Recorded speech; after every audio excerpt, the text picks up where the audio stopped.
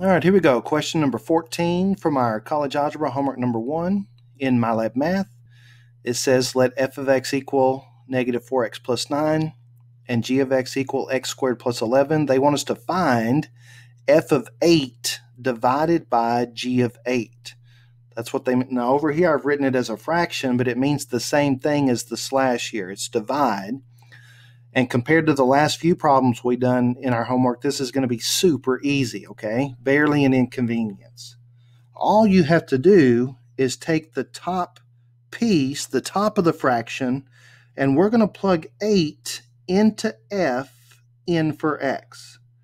So that's going to be negative 4 times 8 plus 9.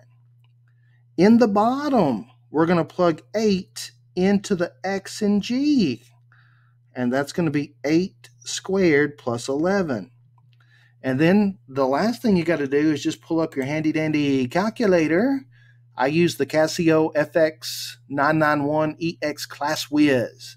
This is a fantastic calculator. It's got the cool fraction button. And we can type this in just the way it looks. Negative 4, 8, plus 9. Move to the bottom. We can do 8 squared. Uh-oh, you're thinking, whoop, I needed the parentheses. We'll just delete it and put parentheses.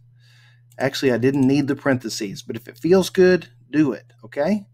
Plus 11 equals negative 23 over 75. And just so you know, this particular calculator will give fractions reduced to lowest terms, so you don't have to worry about whether this reduces or not.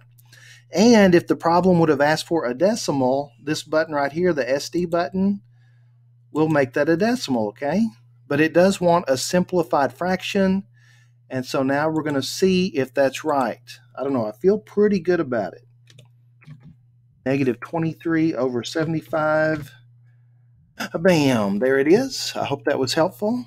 If you have any questions or comments, feel free to put those in the comment section below, or you can text me. And thanks for watching.